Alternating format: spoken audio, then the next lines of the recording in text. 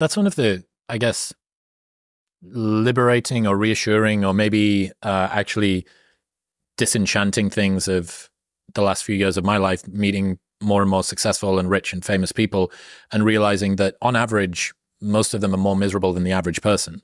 That a lot of the people are driven by a sense of insufficiency or a requirement for validation or, a parent that didn't care enough about them or what the bully said in school or whatever it might be.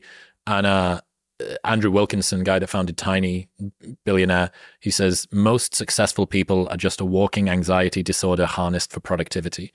And I think, there's definitely outliers in there. There's tons of people that have managed to find the correct balance between hedonism, between what they look for from everybody else, how they feel about themselves, the world's view of them, their view of them. But there's definitely a kind of irony in the most admired people often having the least admirable internal states.